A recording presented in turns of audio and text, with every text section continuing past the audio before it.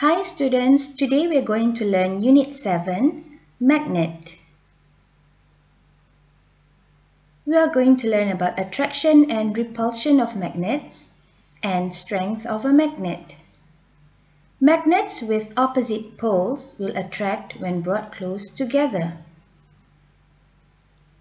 Magnets with the same pole will repel when brought close together. Let's try these questions. What do you think will happen to these magnets? What will happen to these bar magnets?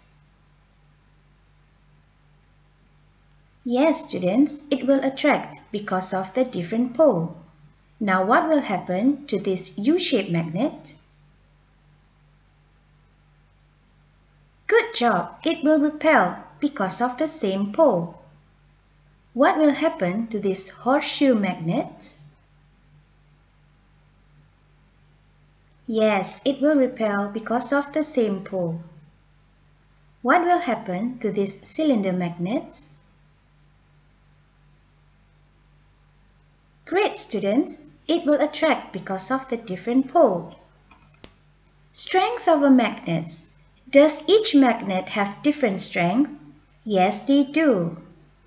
This ring magnet is the weakest because it can only attract 2 paper clips.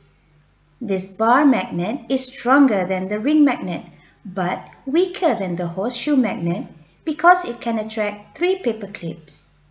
And this horseshoe magnet is the strongest because it can attract 6 paper clips.